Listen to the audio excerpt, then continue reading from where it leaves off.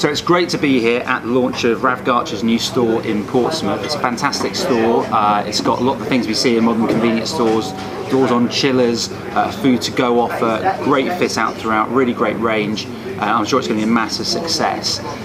We wanted to get the MP along for the launch, Penny Mordaunt, who we know as a government minister and also a local MP here in Portsmouth North, to show her the investment that Rav and his family are making in this community. So let's see how we got on. So I'm here in Copner in Portsmouth this morning in my constituency. Very excited because a new convenience store is opening today at noon. This is the 43rd convenience store in my patch. I'm delighted that a new one is opening. They're really, really important, not just obviously to go and pick up some shopping, but they're really important for having resilient communities. We've got quite a high elderly population in Portsmouth. It's great that people don't have to travel very far if they're doing top-up shopping or their weekly shop, and they're not paying over the odds for goods in local shops. So this is absolutely fantastic. This one's a little bit different. It's going to have a Subway in it as well, so people can come in and do some shopping, meet up with friends, have a coffee or have some lunch, and that's really reflective of a trend in our high streets, that people are viewing them as much more of a social hub than just a place to go and shop.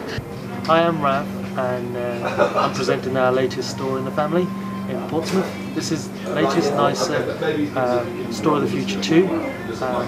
We acquired the site late last year, and we've opened it, and as you've just seen, we've had Penny Mordaunt come in to talk to us and unveil the store with a ribbon cutting. We talked to Penny about a number of issues that we've had since we acquired the site, and she's gone away with a few action points that we're really looking forward to seeing the outcomes for.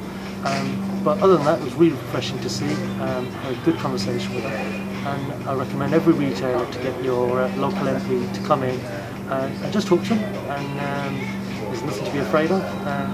They're just normal people.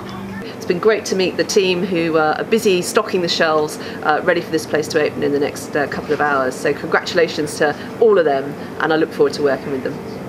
You can't expect an MP to know what it's like to run a convenience store unless you tell them and unless you show them. So if you're doing a refit, if you're opening a new store, or just any time that you want to talk to your MP, get them along and explain what it's like running a convenience store, the issues you're facing, the challenges, but also what you bring to the community, the people you employ, the work you're doing with local charities, other retailers, local schools, whatever else it might be. Share that information, because without telling them, they won't know. And if we all tell that story, it makes for a really, really powerful message to government at the national level, as well as helping you locally. So my message to you is, get your MP into your store.